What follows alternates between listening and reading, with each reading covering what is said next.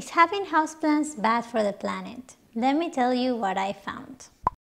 Almost everything, and if not everything that we do, has a carbon footprint on our planet. And having houseplants does too. And I can tell you, as someone who started collecting plants about 2.5 years ago and really loves my plants, and someone who created a book club on nature and how to get closer to nature, this topic has become really important to me. So in this video, I'm going to share with you what I have learned about this topic during my research, and hopefully we can find ways to make our plant care more sustainable and friendly for the planet. First, let's talk about plant miles. When I was researching on the topic of carbon footprint related to houseplants, the first thing that I found was plant miles. And plant miles is the distance that houseplants travel from the nursery to our house. If you live in the northern hemisphere as myself, you know that most houseplants, especially the tropical houseplants, come from abroad. After doing some research, I saw that in the EU and in the UK, the majority of houseplants come from Holland. But there are some exceptions. For example, orchids can come from Indonesia, and light-loving plants such as succulents or cacti can come from Zimbabwe and or Kenya. According to what I read, the majority of plants travel more than 300 kilometers before they even get to your plant shop. So even if we don't travel so much to reduce our carbon footprint, plants continue to be shipped and continue to travel around the world. According to some people, plant miles is not the biggest problem when it comes to sustainability around houseplants. This is because houseplants are usually shipped en masse. That means in big groups, in big boats. So the emissions produced by each individual plant is proportionally small. Whether you agree with this view that sees transportation and plant miles as not such a big problem, or you think that transportation can be a very big problem, there are ways that we can reduce the carbon footprint related to transportation and plant miles. The first one, of course, is propagation at home. If you want to grow your collection at home, you can always propagate the plants that you already have. I can tell you the last time that I bought plants was about 7 months ago when I did my last plant haul, and since then I haven't bought any new plants. All of the new plants that we have in the house come from propagation. And I can tell you, I really love propagating the plants because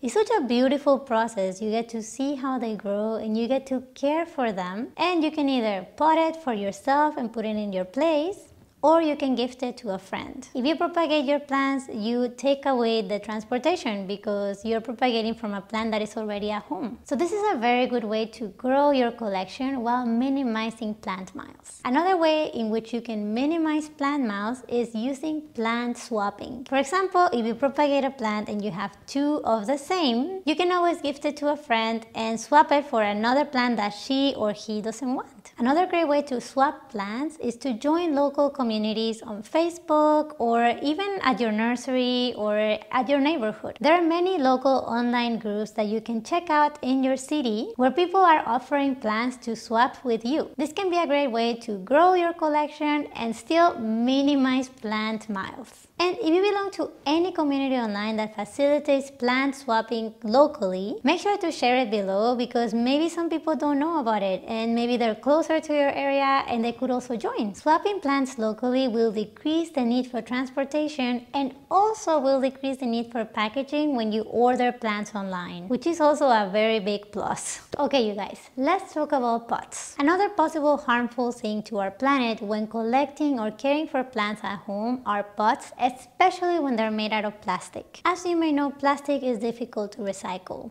And I was reading that especially black plastic is difficult because the machines that separate the materials to recycle or not, especially with plastic, they work with a light that has to beam back. And with pots, it can pose a problem, especially when the pots are made out of black plastic. This is because the black plastic pots are very hard for the sorting machines to identify. And then many black plastic pots end up in the landfill, which is really not good. So some things that we can do to reduce plastic is maybe, for example, find a nursery that sells the plants not in plastic pots but either in terracotta or in coconut coir pots that then you can transplant to a terracotta pot or any other pot that you have at home. If you don't have that available where you live, you can also see which nurseries take some pots back. Some nurseries take pots back so they can reuse them, and all you have to do is clean them properly and bring them back to the nursery. Of course, if you have some plastic pots, you can also save them and reuse them yourself. For example, with me, yes, I do have plastic pots. I have tried to stop buying plants and also plastic pots,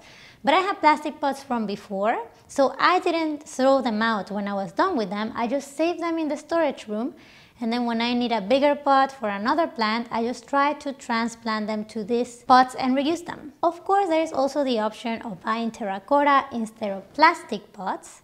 And I would recommend this when you're actually buying a new pot. So instead of buying a plastic pot, you buy terracotta. Now, of course, there are some advantages and disadvantages to plastic pots and terracotta pots. And if you want to learn more about it, I recommend that you check out the video that I made on pots for plants, and then you can see which one is best for you. But of course, terracotta pots will be more sustainable than plastic. The third thing that I would like to talk to you about is potting mix. When I was reading about potting mix, I discovered that this is one of the biggest problems in the houseplant industry. And this is because most of the potting mixes that you're gonna find will contain peat moss. Peat moss is made of decomposed plant matter, and this can take thousands of years to form. And I can tell you, I was very shocked to learn that commercial extraction of peat can remove 500 years worth of growth in 1 year, which if you think about it is pretty terrible. Now, I'm happy to say that there are possibilities to avoid peat moss. You can look for local nurseries that sell peat-free plants, so they usually use other materials instead of peat moss. You can also make your own potting mix, so that way you know exactly what you're using for the soil for your plants. For example, I have my own recipe for potting mix, and I don't use peat moss. I use coconut coir, perlite, and worm castings. Coconut coir actually serves the purpose of peat moss. Of course, coconut coir comes with its own problems, but I know that it's a renewable source, so it's a little bit more sustainable than peat moss, and that's why I rather have that alternative than peat. But of course, if you know any other alternatives to peat moss, make sure to comment below. I can assure you the whole community will appreciate it, and I will as well. So yeah, share with us. And the fourth thing that I found is related to water. If you have many plants, you know that you may be using a lot of water to water your plants. And if we consider the lack of water that there is around the world, it's not the best to use so much water just to water our plants. Especially when we think of the many places around the world that are lacking clean, potable, and drinkable water. So there are some ways in which we can save water when watering our plants. And let me share what I found and what I do in my house. The first thing that I found is that some people collect rainwater. I know that some people have these big barrels and they collect rainwater. It's a whole system, but for me, I would have to learn it, and also we live in an apartment, so I don't know how possible it is for us. But I know that, for example, we can put a bucket outside and collect the water in the bucket and then maybe filter the water just to make sure that we don't have any larvae or insects inside, and then we can use that water to water our plants. Also, rainwater is really great for calatheas or marantas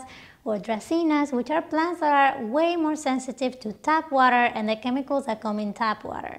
So if you collect rainwater, it's going to be good for the planet because you're saving water, and at the same time, it's going to be really great for your more sensitive plants as well. And of course, you can also use it for all of the other plants. I also find that bottom watering my plants helps me save water when watering so many of them. And this is because I can reuse the water for many different plants. The way that I do it is I put all of the plants in one box, and then I water from the top, letting the water drain down through the drainage holes.